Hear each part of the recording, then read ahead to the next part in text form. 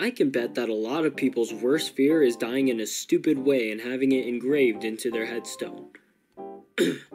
So here's a list of 10 people who died in some of the stupidest ways imaginable. Planking to death. On May 5th, 2011, a 20-year-old man in Brisbane, Australia decided that it was a good and swell idea to plank on a 7-story building. When he set himself on the railing, he attempted to take a photograph of himself.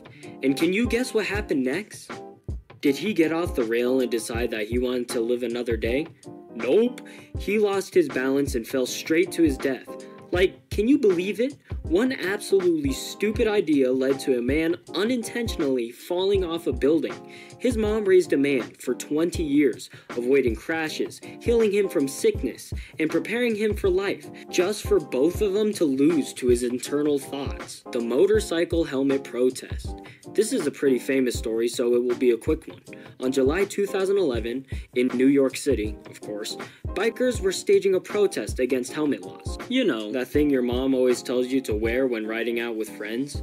Anyway, the biker thought it was a great time to pop a wheelie and totally flip his motorcycle, where he landed on his head and it was Thanos snapped out of existence. Imagine protesting something that would have saved your life.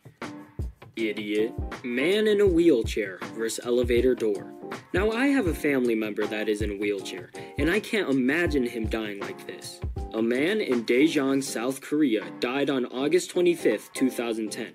A handicapped man repeatedly rammed into an elevator door because it just wouldn't open, and 3 times a charm because he got his wish right then and there when the elevator door broke open and he wheelied his way straight to the afterlife. Want a quickie? Because this couple sure did, especially in July 2011 in Brazil, where a man and a woman thought it was a great time to get freaky. Forget that they could have driven to a place that has a lot less crashes, I don't know, like a hotel, motel, or their house. Nah, not them. They decided to get it on right there and then, on the side of the freeway, of course. Sadly for them, they didn't get to finish playing, because the only thing that busted was their car, when a cargo truck rammed into them, killing both of them instantly. Seat swapping. In Kentucky, 2 friends were driving in a car when both of them suddenly felt like action movie characters and wanted to swap seats, and since the car had an open T-top, one of the friends stood up in the car. Yes, in the car, and tried to proceed with the swap. Unluckily for them, they kicked the wheel, turning the car where they made like a jacket and zipped their way onto the asphalt. But their friend was able to recover from the turn and regain control of the car. Sadly, the same cannot be said about the other friend. Do a barrel roll.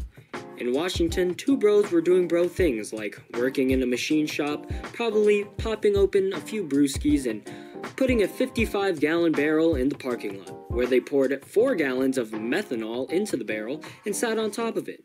You know, casual bro stuff. When they lit it, they thought it would skid across the parking lot, like a rocket, or a rock on water. Okay, even if it did do that, did they also think it would park itself miraculously?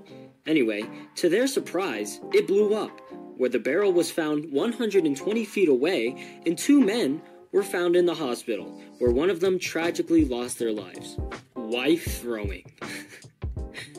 Okay.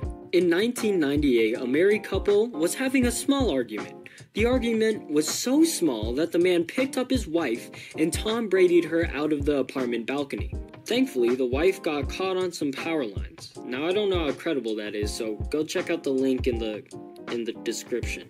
Anyway, the next move that he had in mind was to jump off the balcony towards his wife. Now, there are 2 options here. He either realized that he hucked his significant other out of a tall building and planned to somehow save her, or he was mad that she lived and wanted to give her the craziest WWE flying elbow in the history of mankind.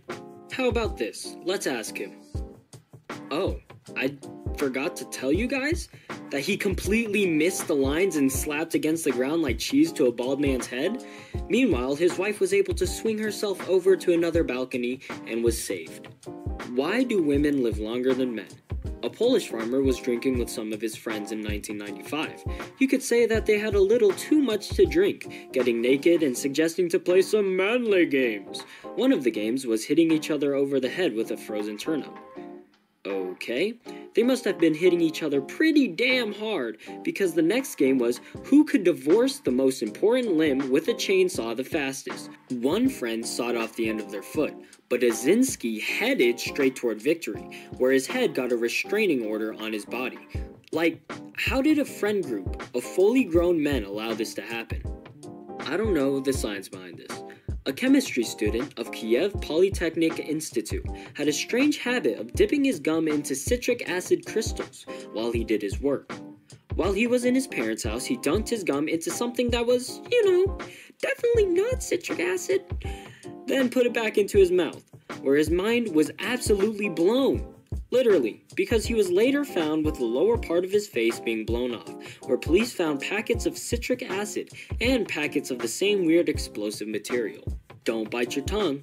Heinz Streininger, oh, that's a close one, from Austria, was pretty famous for two things: having the world's longest beard, where it was 4 feet and 7 inches long, and the second thing he was famous for was dying due to his beard, where in 1567 there was a fire in Hanstown, and from his haste he forgot to roll up his beard and accidentally stepped on his beard, losing his balance, falling and biting his tongue, which later became infected with gangrene, resulting in his ultimate death. Now, I got most of these from a website down below, so if it was wrong, oh well, but I didn't make this video so that we could laugh at the dead and try to fill up our empty hearts. No.